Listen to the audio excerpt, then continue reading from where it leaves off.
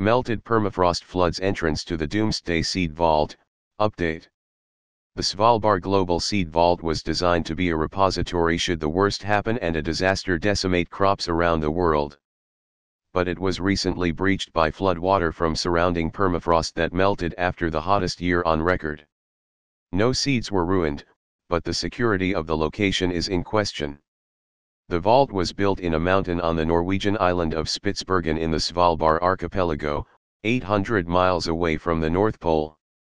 The surrounding permafrost and stable tectonics made the location seem ideal when the vault opened in 2008, but less than a decade later, climate change has undermined assumptions that the seeds can remain secure. The island saw temperatures 7 degrees Celsius, or 12 degrees Fahrenheit, higher than normal, leading to rain and melted ice when light snow was expected.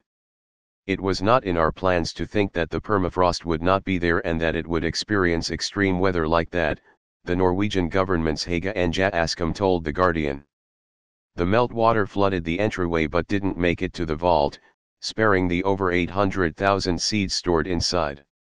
To protect it against future water intrusions, the station's caretakers are waterproofing and removing electronics from the 100-meter tunnel leading into the mountain vault along with digging trenches to channel water and rain away, according to The Guardian. They've also installed pumps in the seed room should it ever be breached.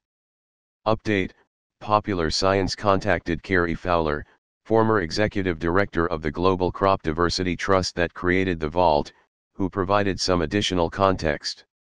As Fowler describes it, the entrance consists of a 100-meter-long tunnel that runs at a slight downward slope into the heart of the mountain, before a slight uphill section leading to the vault doors.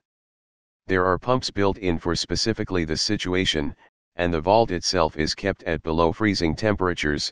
However, a record heat wave is behind the greater than expected volume of water.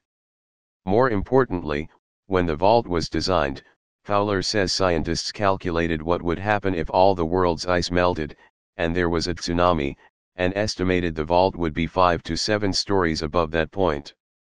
While there may be some tweaking needed to keep the entryway accessible, the vault itself should remain a safe haven.